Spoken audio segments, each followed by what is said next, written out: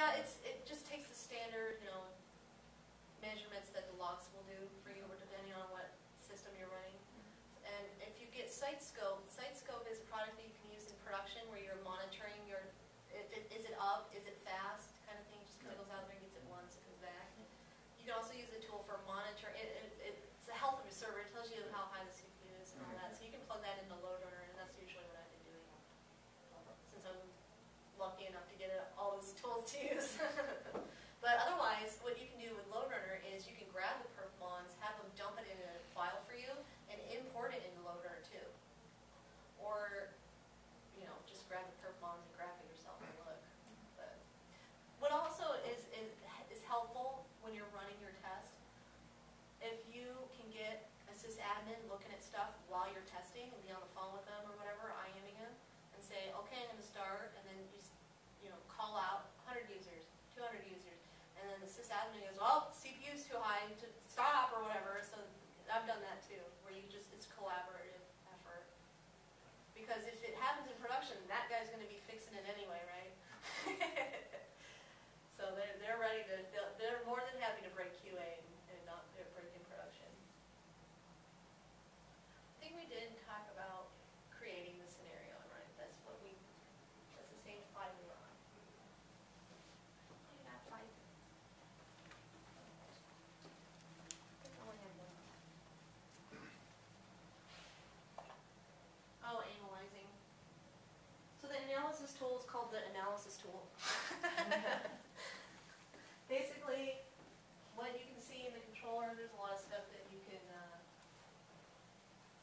it creates its own little database and logs all the information in there. And you can merge graphs together, so if you wanted to see the users and the CPU next to overlapping each other, you can do that. It has the first report is all the transactions you've scripted for, home page, flight info page, purchasing, their response times, how many of them passed and how many failed, like how many threw a 500 error or didn't have the text that you were expecting. And then at the bottom you have your responses, the 200s, 500s, how many of those you got. Then you can just start adding graphs and then showing in a graph form the response time for the home page. You can just show someone, and then you can spit it out in a Word report, basically. So you use the analysis tool to figure out what data you want to present. You can do it in Word, you can do it in a web page, it'll let you export it to a web page with its own folder. So basically that's what the tool is used for. And you can go through and check all your server monitors and response times, and if you the failure rates, it'll graph that too. So sometimes one of the requirements you'll get is that we have to have less than a 5% failure rate. Sometimes they have a bug in the system, they don't know what it is, but they can live with it.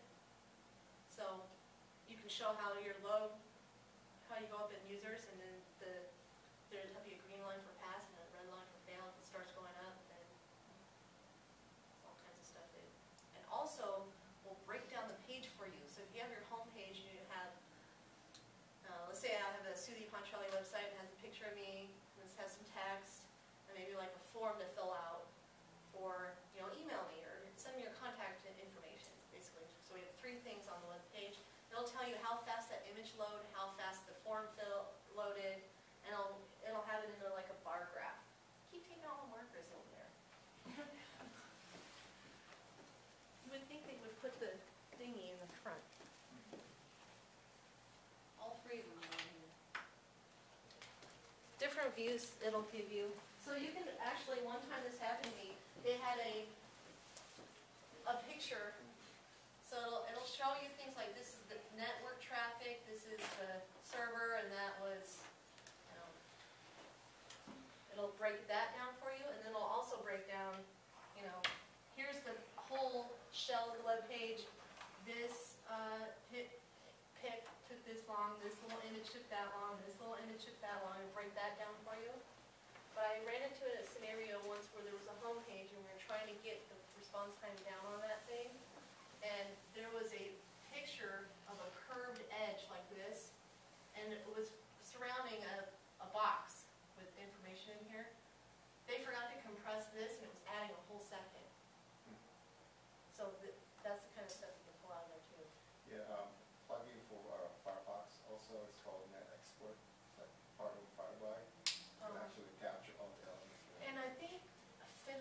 do that too for you, but not under load. So, unless you just do it in production, then you have real load, right?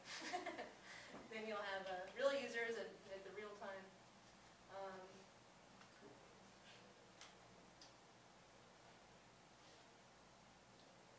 Are we up on time now? You've got about 5 more minutes, or you can wrap up if you want early, whatever. Well, we kind of moved on to questions, so. Okay.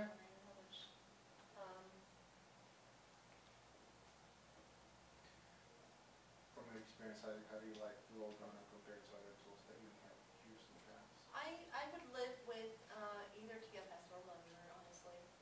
They're pretty comparable. It's like a Casio and a Texas Instrument calculator, pretty much. Does that fit all of the performance testing possible, like endurance testing, stress testing, as well as volume testing, among others? Yeah, you can do it all with both of them. With Load Runner. It's a little, Load Runner has been doing it longer, and they, you know, I don't know if there's any bugs with TFS in large quantities, because like I said, I didn't get to use it with a big load on it. I think it is more expensive on the machines where it's running though. The Load Runner generators are nothing on them. You can just have, you know, was looking for generators, because at one job I was actually pulling them out in the racks and screwing them in and hooking them up. I had to hunt for generators. So I went over to one guy and says, do we have any servers laying around? And he was using them as a footrest. They were these little thin, old, they were so old they were like turning yellow. Threw them in there and they were fine. It really doesn't, you can look find it on probably Google. And in the tutorial itself too, it'll tell you the system requirements for a controller and a generator. And that's why it's real easy to get a generator up in the cloud too.